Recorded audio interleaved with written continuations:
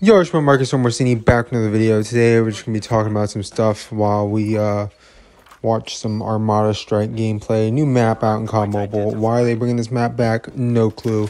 No one is asking for a Cold War map, if I'm being frank. Like, Cold War is not known for having the best maps. Like, it's got mid maps at best. Like, literally, like Miami Strike, Armada Strike, and Crossroads Strike are all like the smaller versions of their bigger, more garbage maps. Literally, that's how all those maps are. And they brought all those maps back into CoD Mobile.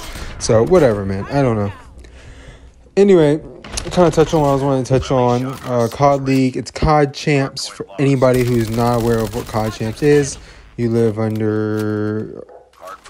really live under a rock, because nobody really knows what CoD Champs is that isn't in the CoD scene. But CoD Champs is going on. As of right now, winners finals is New York Subliners and Toronto Ultra.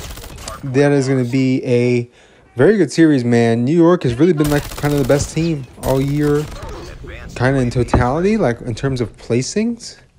I think they've probably been like the best team because they've had 2 firsts and like a couple of top 6s, and then wherever they place at champs, sort of. A couple of top 4s, a couple of top 4s, a couple of top 6s, and whatever they're about to finish in this tournament, plus the 2 wins. I don't know. New York has looked really good, and they're continuing to look really good. Then you got Toronto, who has been a solid team all year. They won an event. They won Major 3. They beat Optic. So hey, they look really good right now. So wouldn't be surprised to see them beat NYSL. I think it's going to be a really good series. Obviously, for me, Hixie and Kleenex versus Hydra and Kismet. That's kind of going to be that sub battle right there. That's going to decide the game. And I got to be honest, man. Hydra and Kismet look on another level. I don't know what it is about Kismet in this game, but he has been a difference maker, to say the least. Like, he has been a very, very helpful player for that New York team. Priesta, I don't really know. I don't know. I don't know what Priest is doing on the map, but I guess, going 17-30 and still winning Hydro Hardpoint works for me. Hell, if I did that in every ranked play game, I'd be fine. That being said, Optic lost to New York in a 3-1 fashion in an absolute nail-biter Hydro Hardpoint, which kind of is to be expected. That's how it goes for the Optic boys. Almost every time they play Hydro Hardpoint, it is a nail-biter. Then you got FaZe. FaZe lost to Toronto. That's how they ended up in losers. So FaZe will be playing, I believe it's Boston. And Optic will be playing Seattle Surge. I can't stand Boston, so I hope FaZe 3-0s them in about 15 minutes, if that's even possible. Sound equalization, abusing losers. And then, what's the other person? Oh, Seattle. I like Mac, but I can't stand accuracy, so I'm an Optic fan, so obviously I'm rooting for Optic. And then, man, so that's going to put Optic versus FaZe for what, T4? For top 4? Yeah, that's going to be, who knows, man. This might be the first time that FaZe gets over the hump against Optic. I mean, Optic's had their number for a long time, and FaZe has never placed lower than 2nd place at Champs. Meaning, Simpin and BZ, since E United and Black Ops 4, they've come in 1st, 2nd, 1st, and 2nd at every single Champs. So, I got to be honest, it would not surprise me at all. I still haven't picked to go to at least make it to the championship. It would not surprise me at all if they win it. Hell, I would pick them to win it right now. They may not look like the best team, but I would pick them right now to win it. I would be fine with that.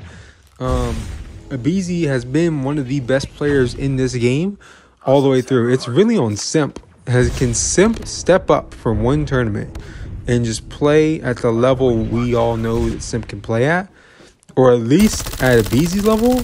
Because I mean, Simp's always got more credit than a BZ. I think we can give him. I think that's pretty fair. But a BZ has one more tournament win because a BZ was around before Simp was. But those two guys, man, they've been disgusting pretty much from the start. So I definitely think Hell, I wouldn't be surprised if they win the whole thing, make it 3 rings in 5 years, and catch up to Demon Karma Barlow and tie his record. Which is not, I mean, that pretty much nobody's ever going to tie that. If they don't tie it here, who's going to tie it? Like, I don't really see who's doing it. There's nobody else that's really had any dominance, especially in form of champs. Like E United in Black Ops 4, they were pretty much, they had a light bracket. If we can be honest, they had a light bracket in BO4 champs. But, like, they didn't really have comp until they hit Optic in Winners Finals. But, and then they were just overall dominant at Cold War as a whole. Yeah, so I wouldn't surprise me if FaZe made it through. Toronto and NYSL tomorrow, that's going to be a good game. I'm interested to see how that works out. I could definitely see that going map 5, if I'm being honest. I could see New York taking both hard points, and then Toronto taking probably the control in the S&D, and then it going down to a game 5. Round 11 maybe, who knows. But that could be a really good series. So definitely a big slate of matches for tomorrow, because there's only one match. I think finals is the only thing on Sunday. There is no losers finals, which is kind of cheese. I would rather see it, I think, losers finals. But it makes sense. That way both teams have a fair advantage going into the final match of the season for the championship. So with that being said, as you guys saw in the gameplay, I didn't even cover it at all. But here's the gun, the FAR. I have no good class setup for it other than the one I showed a couple videos back. I just kind of was like throwing shit on and seeing how it looked. So that's what y'all got out of me. The gameplay is kind of like just whatever. My commentary is more about like what this COD League stuff and what's going on with that. With that being said, though, guys, that's my take on the first 2 days of COD Champs. I hope y'all leave your comments down below if you're watching, and if you're not, whatever. So thank you guys for watching. I'm out of here. See y'all in the next video. Peace.